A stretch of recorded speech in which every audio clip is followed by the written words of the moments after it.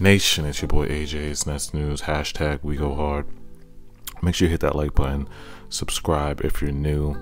Hit the notification bell for any breaking Nets news. And follow me on Instagram at NetsKingdom711. So there's so much to get into with the off season. After being depressed for a few days, I'm back again. I want to thank you all for the kind words and support y'all have given me this season. Shout out all my day ones and Nets Nation. So the off season schedule, if you look up on the screen, we have July 29th is the NBA draft. So that whole week I'll drop some draft content, streams, etc. We have 4 draft picks in this draft, so super exciting on what we're going to do, what Sean Marks is going to do. We might even have a watch party, so stay tuned for that. Then we have free agency. Free agency on August 3rd to August 6th at 12:01 is when teams can start signing free agents. That's when the NBA allows us to find our gems in the free agent market. So those are the dates: July 29th, August 3rd, draft, free agency for our off season, the big dates. Now let's focus on what Sean Marks has to do before the draft. Now, the first order of business for the Nets is negotiating extensions for the big three. Kevin Durant has 2 years left on his contract with a player option for the 2022-2023 season. He will become eligible this offseason to sign a 4-year, $192.5 million extension this offseason. It would run through the 2025 to 2026 season and have his $42 million player option for 2022-23 replaced. And also, Kyrie and Harden are also eligible for extensions. Now, it's not a must. We don't have to extend the big three right now. Don't panic, y'all. They all have 2 years left on their contracts. But it would be nice to know if they all chose to extend it this year. It would mean they're committed in the long run. Now, locking up all three of the big three this offseason to their respective maximum amounts would align them all through the 2025-26 season. Also, all 3 players would make at least $50 million that season. One of the expensive NBA rosters in history. But now we look at the roster right here we have for this upcoming year. Now I'll show you guys right here the 8 players we have under contract in this graphic. We have Landry, we got the big 3, obviously. We got Landry, Shamet, we got Nicolas, Claxton, and we got Alizé Johnson, and we got Joe Harris and Deandre Jordan. Now, those are the guys that we have under contract. Now, a lot of Nets fans want to sign the big stars and sign this, sign that, but our cap space is very, very bad. We don't have any cap space. We are over the cap and in debt. So our salary situation, as you guys see right here, our guaranteed salary is $154 million, non-guaranteed $1 million. Total salary amount is $156 million. Luxury tax, we're $19 million over the luxury tax for a $44 million. That's the debt, $44 million payment. Then we have one exception, taxpayer mid-level, which is a $5 million exception. So as you can see, we cannot really sign a lot of big stars. Like I said, most of the guys we have to get are free agent, cheap free agent deals, free agent minimum guys, or we go in the draft and build through the draft. Those are really our options unless we trade. Now let's talk about the pieces that the Nets need to make a decision.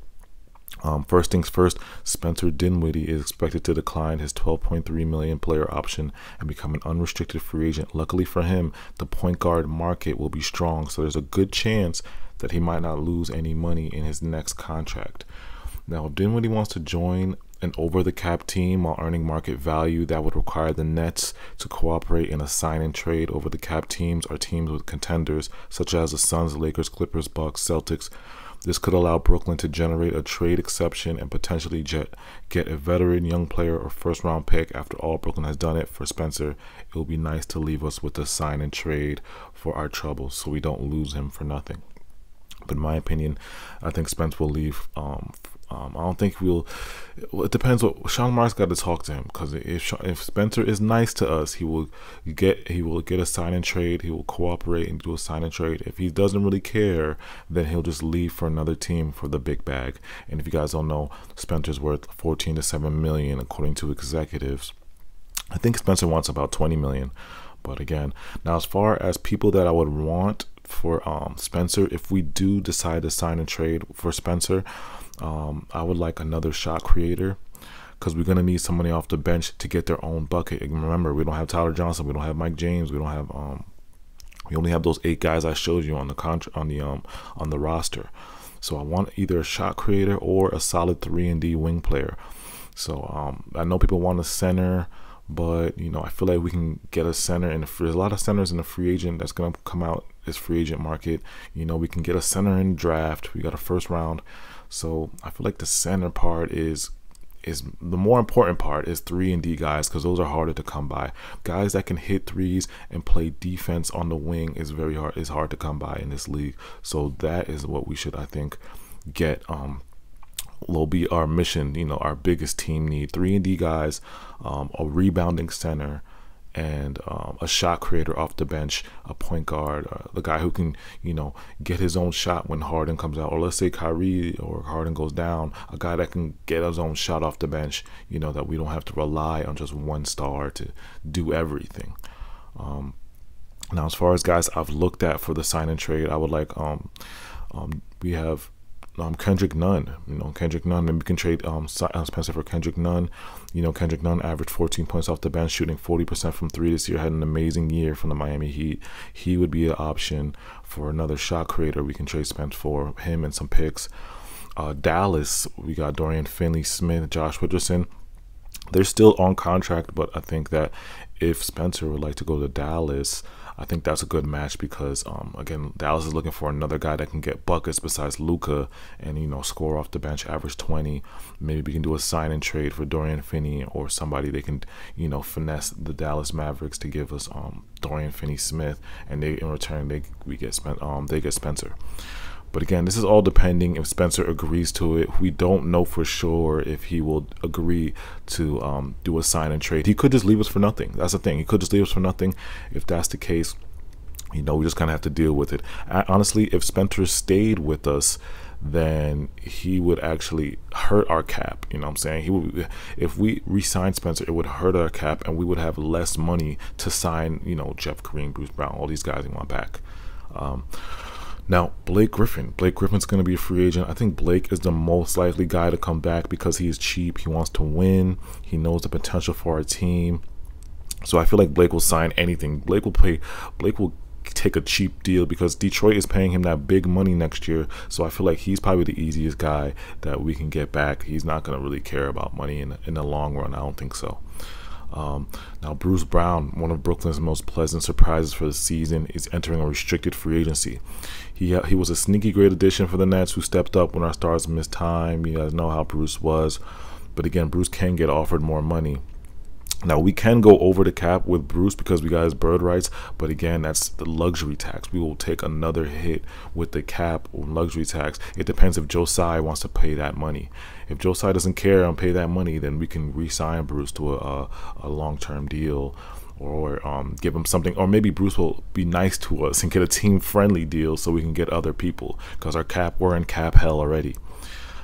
Jeff Green's a free agent. He shot a career high 41% from 3-point range this season, added a few highlight dunks. After signing with Brooklyn for the veterans minimum, Green will earn a pay raise this summer. Executives estimate his value currently at $3 to $6 million. Now, Jeff wants more money. He's been taking veteran minimum deals for the past 4 years, and he wants to get paid. He loves Brooklyn. Don't get me wrong, he loves Brooklyn. He wants to get paid, but he wants to get paid. So if there's any guy that I would take to get a pay raise, or if we had to dig deep into an exception and give Jeff, I would give Jeff that money. He is probably the most guy I'm worried about leaving.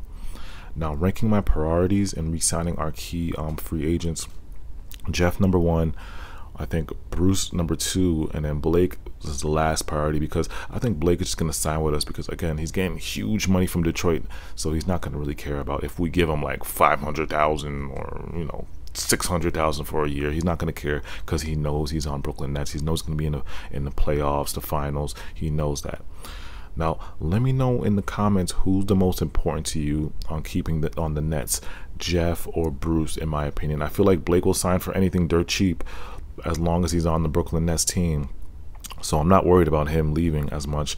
But between Bruce and Jeff, those guys had amazing years. Both could leave for more money.